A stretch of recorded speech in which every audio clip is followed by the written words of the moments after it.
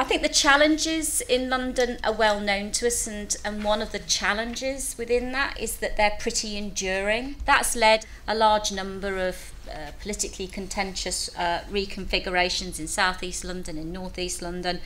The nature of those changes and the huge interdependencies in services is pretty unique, and will be unique in terms of its challenge for clinical commissioning groups. And so the challenge for me and people working with those clinical commissioning groups has been about how we can support them as the future leaders to take forward those changes. I have to say that I came to that thinking, is this going to be possible? But one of the things I wanted to say today is that I have been hugely impressed, both with their determination to do what they think is best for patients, to be honest about what the issues are, but also importantly to this debate, I think, their willingness to engage with their local populations in what I would describe as a very sincere, frank and candid way.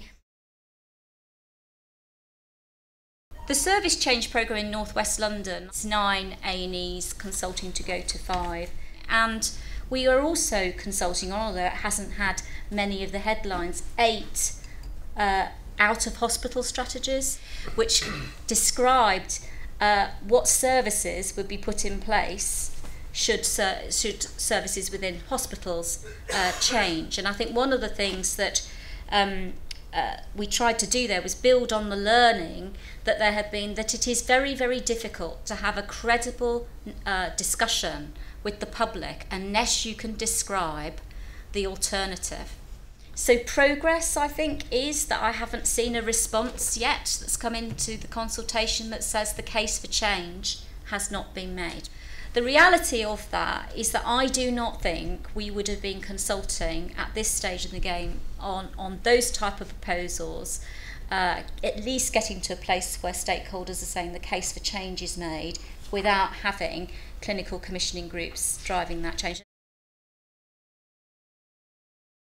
When you strip it back about what the reforms are really trying to do, they're around empowering clinical leaders. It's about designing care around the needs and choices of patients, and I think, if you point to the stroke work, that is what occurred there, and it's focusing on the evidence. From that, I take a degree of continuity in terms of what we know works in London and what the reforms are there to do. I'm sure there's a debate about whether people think they will do that, but that's essentially what they're there to do. How do we take forward and build on the work that we've already done and drive forward a significant strategic agenda when not one organisation is, in brackets, in charge? What's the respective roles? Who does what? I'm finding at the moment a huge amount of my time is taken up talking to people who are being appointed to new organisations in rooms saying, who's doing what? Organisational complexity is likely to increase in the new system. You might say that's an understatement, but I think that's true, and that's by virtue of the numbers of organisations that have been created. But I do believe strongly we must not get distracted by that. In the new world, no one organisation can solve all of the challenges, but the relationships and the alignment of our ambition, it feels to me, are going to be what's really, really key.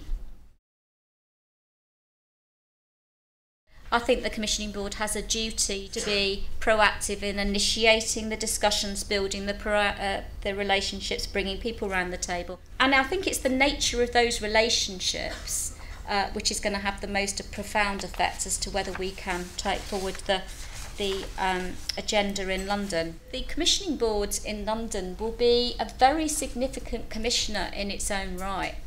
So it will be commissioning around £5 billion of care, which is about a third of all care in London. And in that essence, it is in a place to be able to have, I think, quite powerful conversations with stakeholders in terms of being able to try and align how it commissions those services to support the system to deliver what it needs to deliver. My own view is we need to create a strategic coalition of the partners across London with some urgency, energy and ambition to build on the changes. We've already started that. I passionately believe we've got to capitalise on the clinical energy for change. There is huge energy there. We need to develop the new commissioning system. We now have 32 CCGs. We've put a lot of time and effort into the commissioning support organisations that are going to support those. We should explore how we can work with local authorities to help develop those further. Leading across organisational boundaries and what that actually means. Do we understand how we can make that work? Feels absolutely essential. That's where care gets delivered in the NHS. And I think we need to be honest about what's required of all of us to deliver on that, what we need to give in that discussion. And I think we need to be courageous in how we take it forward. Thank you.